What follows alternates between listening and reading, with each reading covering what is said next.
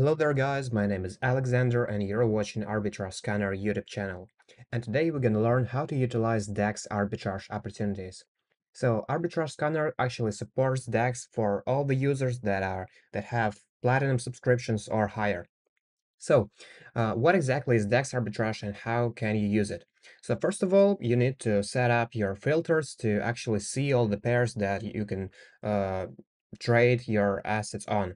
So I did it like that. So for exchanges for buying, I put 1-inch Arbitrum, 1-inch Ethereum, and 1-inch Polygon networks. And for selling, I just put every exchanges that I have. So, the one thing that we need to understand is that right now we're supporting just 1-inch. It's gonna update soon. So as of middle of the February of 2024, we are supporting 1-inch. And 1-inch is not really a decentralized exchange. It is like an aggregator of DEXs. So which means that when you have access to 1-inch, you're actually having access to almost like 200 DEXs, different DEXs with price that correlates between one another. All right, so now let's stop updating our pairs and let's see uh, what arbitrage opportunity lies ahead of us. So, for example, I want to go to hot USDT pair. So first of all, I open up it on Hobby, so the spot market, and then on 1-inch, right? So the first check that you want to do is actually check if hot USDT here and hot USDT here is actually the same project. So you can just like look at the logo of the currency. Also check the withdrawal or deposit network status on the centralized exchanges, and then you're ready to go. You're ready to make a decision whether your trade is actually worth it. So we will not talk about how you use centralized exchange. I hope you guys all know it by now, but let's focus on the DEX, on the interface, and so on. So the first thing that we want to know is that on DEXs, there is no order book. So there is no order book like this or this on the decentralized exchange. Since they are working with liquidity pools, it is a kind of different mechanism underlying the exchange. All right, and so here we have the pair. We can see that for this amount of USDT, we got 0.36 hot, which means that for one hot, we get 0.002 USDT, whereas here, so the price here is actually higher. Yeah, it is higher than DEX. So probably this deal is actually great for us. But what we need to take in mind is that on Ethereum blockchain, which I'm trading right now, there is a high gas fee that will probably prevent you from some successful deals. Maybe when you're working with high volumes, there is no such thing that as a high fee, but with the small deals, it's actually can impact your trade really much. Right.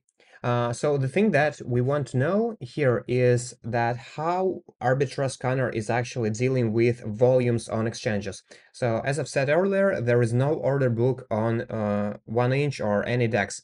So what we need to understand is that the volume that you see right here is actually the volume based on the centralized exchange. So for example, Hobby here, we say that it has $745 in volume that we can trade on those prices. So we are basing the volume on that parameter.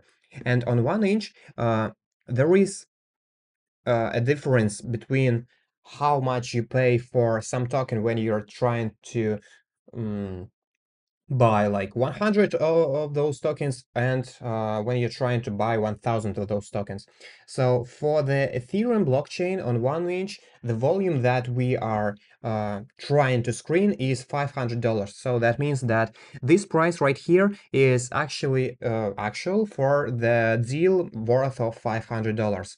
Whereas for all the other blockchains that we support via 1-inch, so for example, Polygon, Arbitrum, Clayton, Gnosis, and so on, the volume here parameter is set to $100. All right. The next thing that we're gonna learn about 1-inch is that it has two actually modes. So right now I am in classic mode. Yeah, right. But there is also a fusion mode. So to enable it, we need to go to trade, then advanced mode.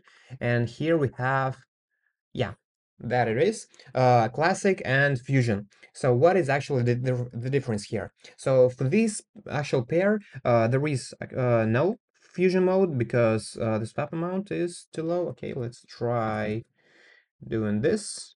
Too low still, right? All right, yeah. So when you're trying to swap 100,000 hot to USDC, you are getting actually the fusion mode. So what is the difference between fusion mode and classic mode? So the selling point of the fusion mode is that you don't have a network fee. So it's just $0. But there is a catch, of course, because the price here will be actually worse for you for the big volumes. So you're not paying any network fees, but the price that you're buying your tokens or selling them is actually worse for you and better for the exchange because it is taking the responsibility to pay the fee for you. So ArbitrageScanner is only working with classic mode. So the price that you will see here on in our table will be actual for the classic mode for the 1 inch. Right.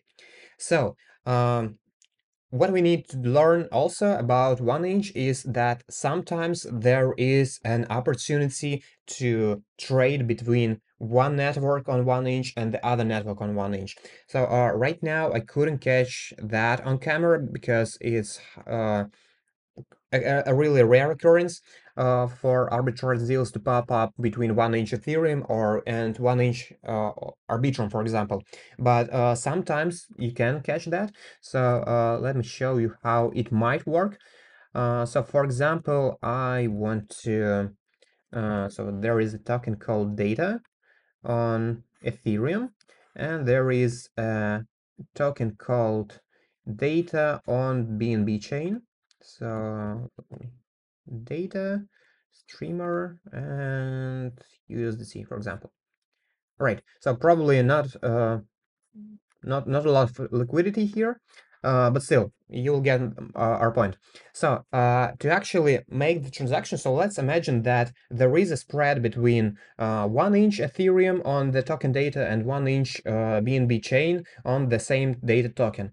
So what you need to do here is actually to bridge your tokens through the networks. So since the Ethereum and BNB chain are not compatible blockchains, that means that you need to somehow bridge or wrap your token. So bridges, there is a bridge aggregator on 1 inch. So for example, I need BNB chain bridge, and here on the website, I can transfer from Ethereum mainnet to BNB chain some amount of my tokens. So bridging is actually not a big deal in arbitrage because first of all, the prices between tokens on different networks could really change. So for example, the 10% spread is actually okay because bridging is a high a high demand transaction because it will take some time to bridge a token. Probably, for example, for Ethereum to BNB, it could take almost like up to 7 days or from 15 minutes to 7 days. So it's a lot of time and spread can just disappear for that time. Also, the bridging involves paying the fees on the one network, then on the other. So you need to carefully strategize all the bridging transactions. Maybe you will gain a lot of money by that strategy because it is actually new, it's actually hard to do that, but you need to be responsible that, and you need to know that there is a lot of different catch-ups for that opportunity. All right, so probably that is all that I want to talk about considering DEXs. Uh, in the meantime, our team will add more and more DEXs to arbitrage scanners, so you would have more and more arbitrage opportunities. Thank you for the time, and if you have any questions, then you can ask them in our support Telegram chat. Okay, goodbye.